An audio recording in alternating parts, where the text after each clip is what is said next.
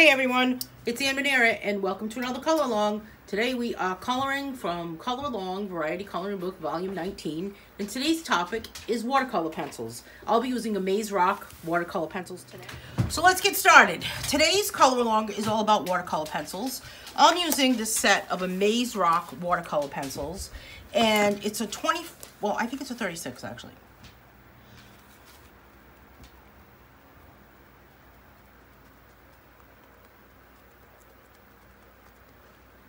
It's a 30 set.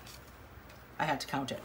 Anyway, in addition to the watercolor pencils, you'll also need a little bit of water, not much, and a couple of paintbrushes, or even just one paintbrush. Doesn't really make a difference. Pretty small to be able to fit inside of the spaces. So when I color with watercolor pencils, what my favorite thing to do is, or my most comfortable thing to do, is to use the pencils. Let me just get myself situated here. Is to use the pencils like I'm coloring with just a regular pencil, just a regular colored pencil.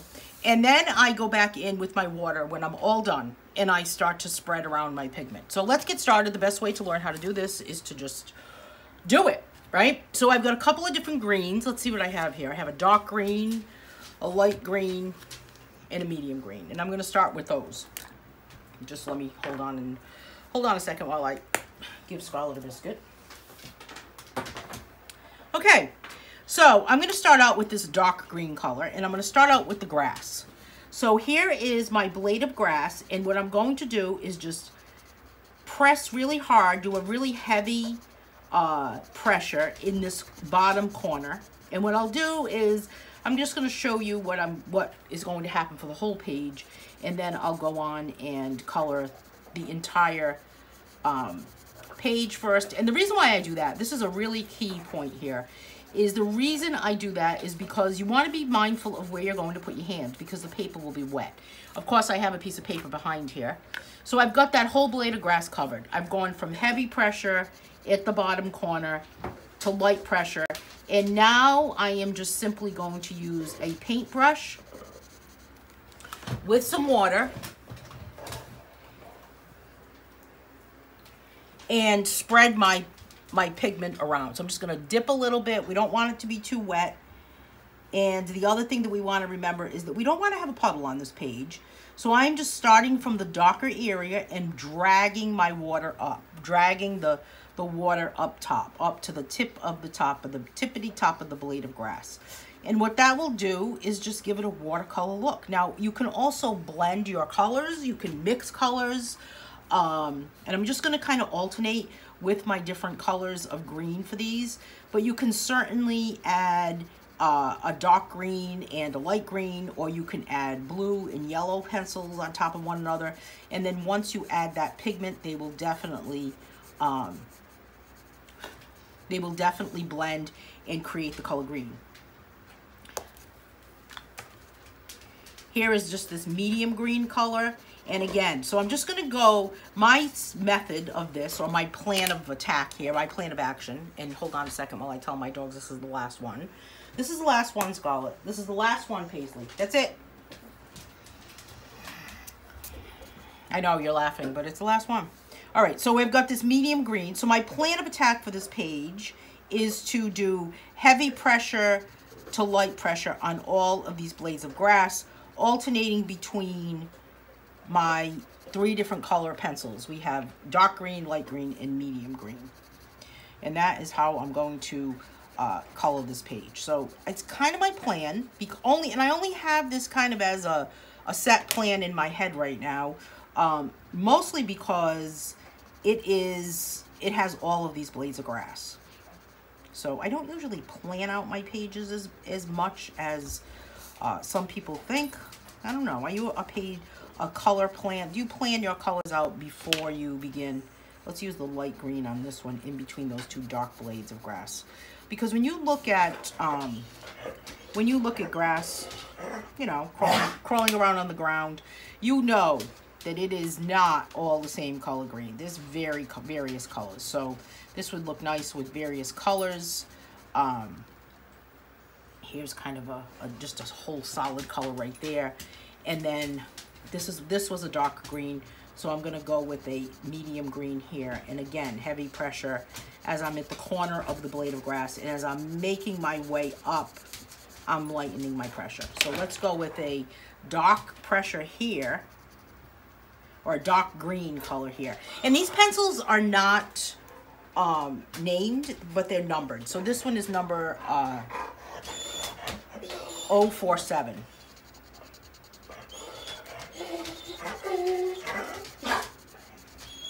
And then for this one, I'm just going to do a light pressure on this particular blade of grass.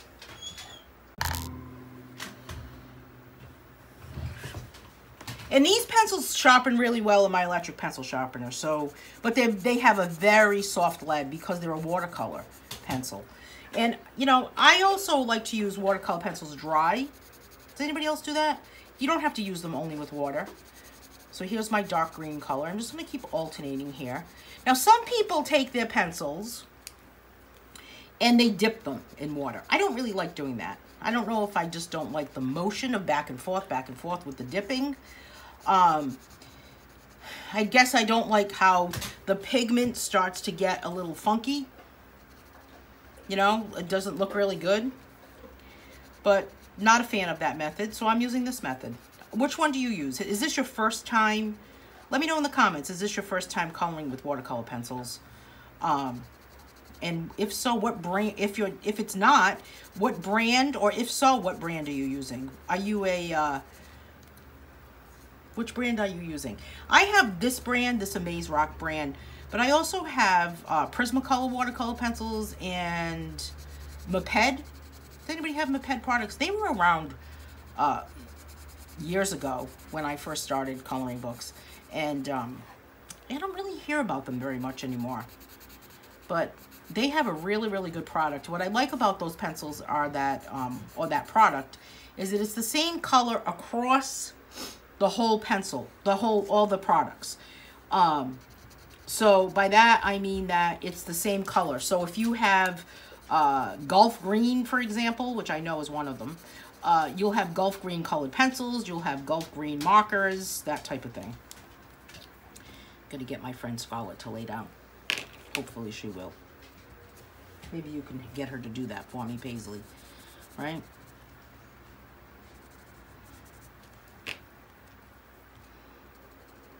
So this is a darker green here, of course. And then I'm going to put a dark green behind here. And then as I move along, we've got this medium green here. And I'm going to pop medium green between here. So I'm definitely alternating the colors. I could have used 2 colors. I could have used 4 colors. I chose to just kind of use these 3 because I do want to use a different green for the stems of the cattails. And then for this guy right here behind this dude flamingo dude, I'm going to use this dark green. This page can also be found in my book, Flamingos Coloring Book, which is available on Amazon. I'll pop a link over in the description of this video, but hopefully you can check that out. This is a fun book for kids, adults. It's just a fun, funky little coloring book. Whimsical theme, whimsical little flamingos just kind of hanging out in this particular page. I was going to call it a potato. In this particular page, they're just kind of hanging out with some cattails. I don't really know if flamingos do hang around with cattails. Do they? Do they hang out amongst cattails? I don't really think they do. I don't know.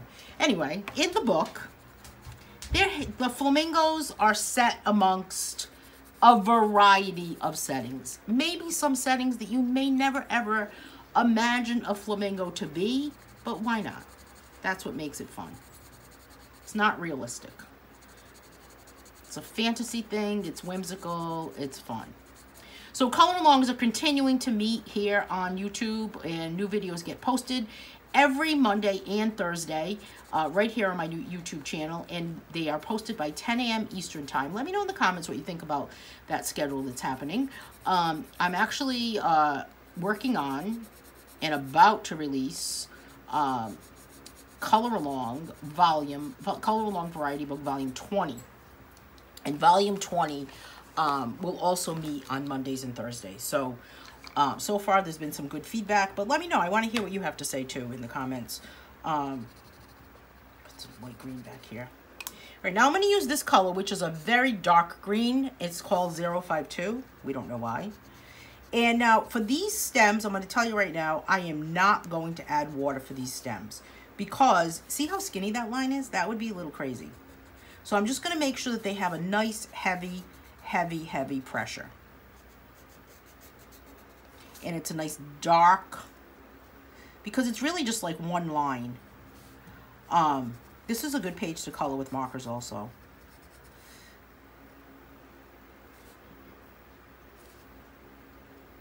And of course we've got those little legs of that flamingo, and I might do the same for that with some orange.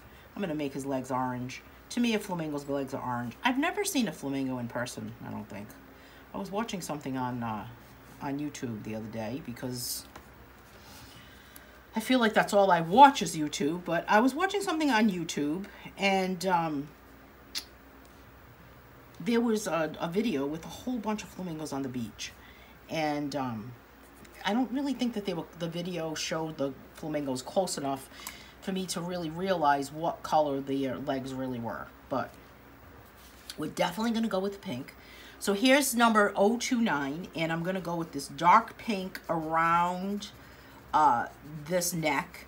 And as I come around the side of it, I'm going to do, and up to the head, I'm lightening up on my pressure. Now, you could also, which I will do with this, this feather right here, I'm just going to color just a little bit of pink right there. That's it. Just there. And then that's going to be dragged. So what I'm trying to do is get this dark pink to be near the edges or the corners of the flamingo or the illustration. Again here. This is a good flamingo color actually. And now that's just enough right there. That is completely enough to have the color moved on. And here too. So I'm just going to add this really heavy pressure of this particular color, just like I did with the other one. And now I'm going to use this lighter pink for this guy because he looks like he's I don't know what he looks like, but he looks like he should be smoking a cigar. Heavy pressure here on the head, a little bit in the middle. Just a little tiny bit, a little touch of color. And then this girl, I'm going to call her a girl. I think this is the mom, the dad, and the kid. It'll be a girl. Maybe it's a boy. I'm not sure. Heavy pressure here in the crux of the neck, where the neck is bending.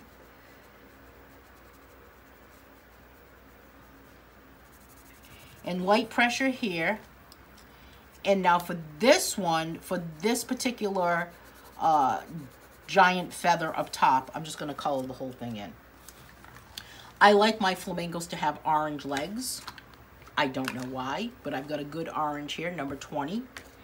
And I am going to go with a heavy, heavy pressure, just like I did to the cattail stems. Again here. Don't you love how they just cross their little legs like that? I think that would be like, what is it called? A contortionist that does that? When they cross their legs like that and they're just all over the place. I don't know what that is called. Let's give it a little bit of an orange beak. Little bit of an orange beak. Orange beak. And then I'm going to use some yellow for this section here.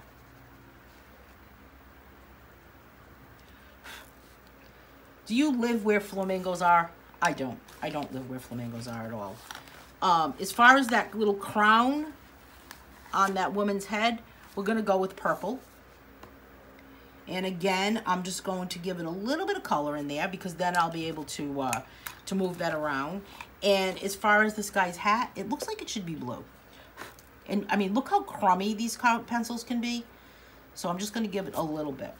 Just a little bit, a little something, something, as they say. Now for the cattails. I thought that was brown. I'm going to go with this brown color, 094. And I'm just going to color a little bit. I'm going to do a little bit of a dark color with that little stem. And then kind of on the side. And then lighten up. Little stem, whatever that is. Is it a stem, a tip? And then up. Now, I want to make sure that my background is done also. And what I'm going to do is I'm going to color the entire background with some blue and then go over it with a brush. So I think that the key here is to make sure that you know where you're popping your hand, right? Where you're placing your hand, because it might be wet. So that's why I really like to just kind of just do the whole thing first. I think the same thing would happen with if you were coloring a page and you had you were using maybe a blending oil. Some people use this bar when they're drawing or they're painting, and it's like a stick that goes across, and it basically raises your hand, so the meaty part of your hand will rest against that. I'm really not a fan of using that, so I'm not going to use it. 077 is my next color, and I want to make sure my page is flat, flat, flat, and I am just going to do this color it on the side so I get a good blend of color in there. Good even pigment. It's kind of a purpley blue, I guess.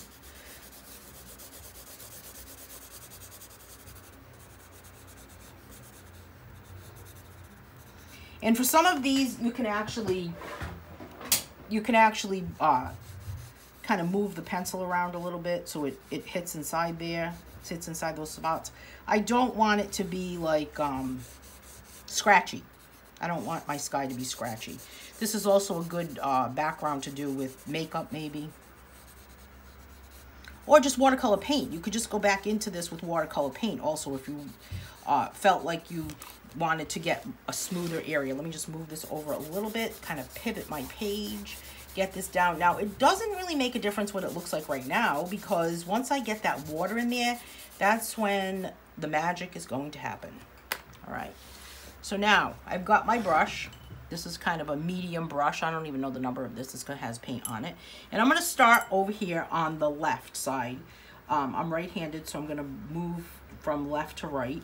And I am just simply taking a little bit of water, kind of wiping it off at the side of the jar of water that I have, and just moving that pigment up and down, just moving it as we move along.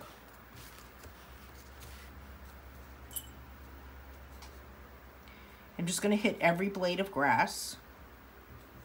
We already did this one, so I don't need to touch that one.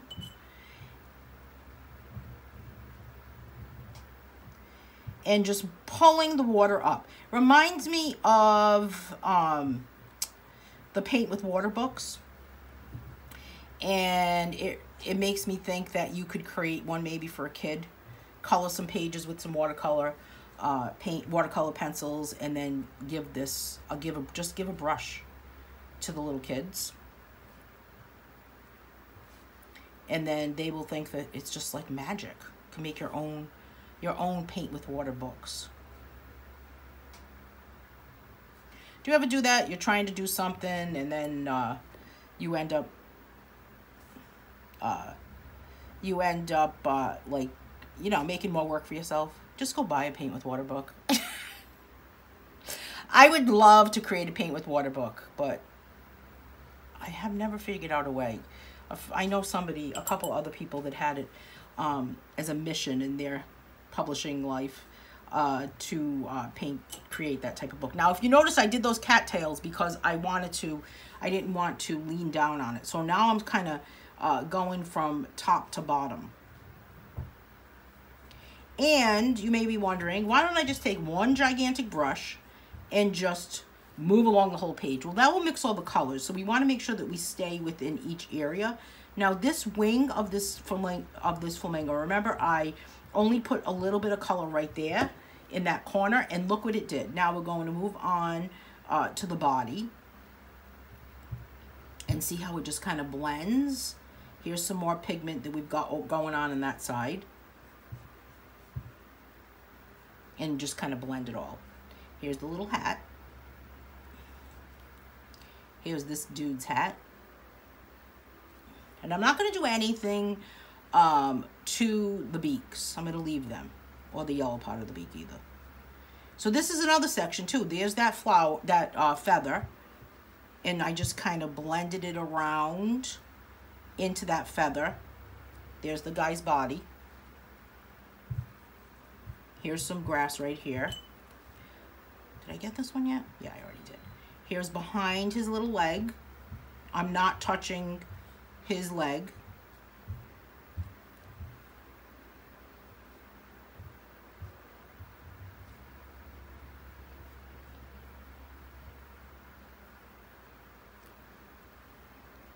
And here again, this blade of grass. Blade of grass.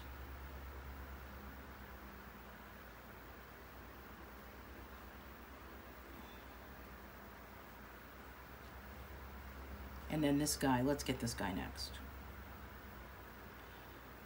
Now, for the background, I probably will use a bigger brush, I think. I'm not sure, actually. We'll see how this brush works out. And then just kind of move that pigment around. We've got this blade here. And then we've got this one.